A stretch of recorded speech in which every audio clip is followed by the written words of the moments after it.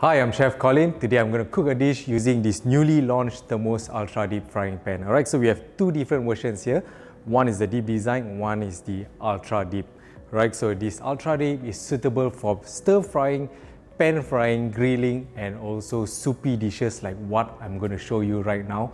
The Malaysian all-time favorite, Lontong.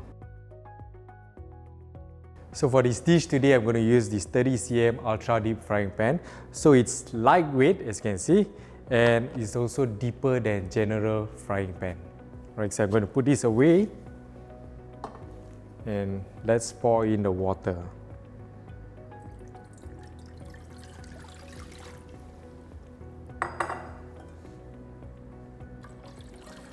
So it's 1.75 liter of water, as you can see.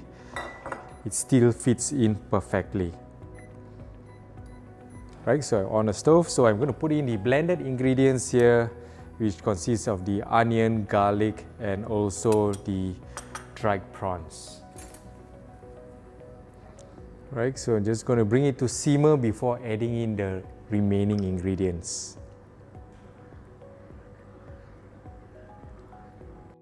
Right, as you can see here, the handle design comes with vented holes that allows heat to escape through the holes over here, especially when you're using over a gas stove. Handles tend to get hot, so this ergonomic design is just lovely. Right, so let me put in the ingredients. So what we have here is the lemongrass. Just going to smash it a bit.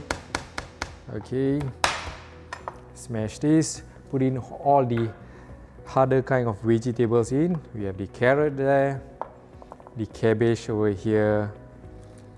Okay, so just mix it. Okay, don't waste and let it simmer.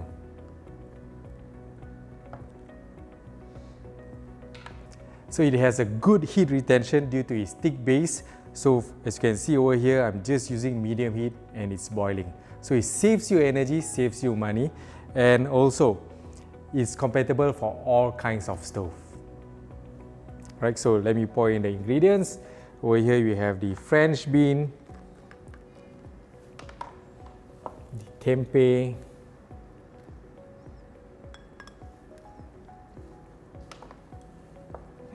turmeric powder, so it's a very good antioxidant. Okay, and the chicken cube to actually flavors it, the dish over here. So as you can see, there's so many vegetables in here and still fits perfectly.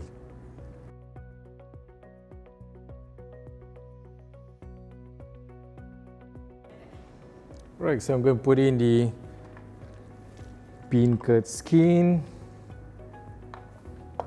the glass noodle,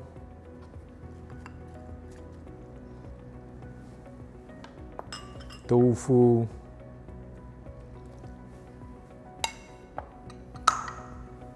salt, pepper, coconut milk to make it creamy and nice and also rich in taste. So just give it a good stir. So right now we just want to bring it to boil, then we are going to thicken it with the cornstarch. Right, so I always love it to be slightly thicker.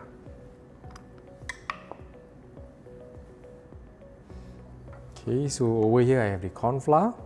Just going to add in the water. Going to give it a good mix. And once my lontong here is boiling,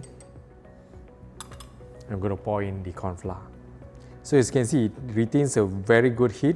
As you can see, just on medium heat saves me a lot of energy, saves me a lot of money. Right, so it's already boiling, so I'm going to thicken it with the cornstarch mixture here, just a little bit.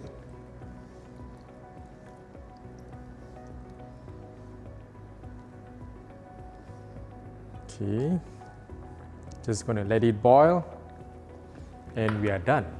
Right, so right now I'm just going to turn off the heat, and as you can see, because of its thick base, it retains the heat.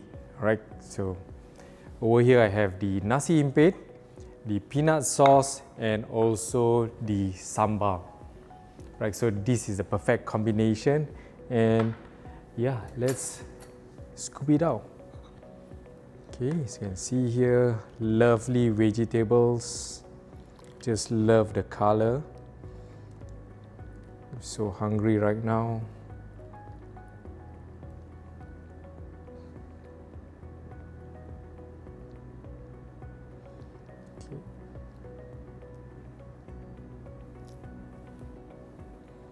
Okay.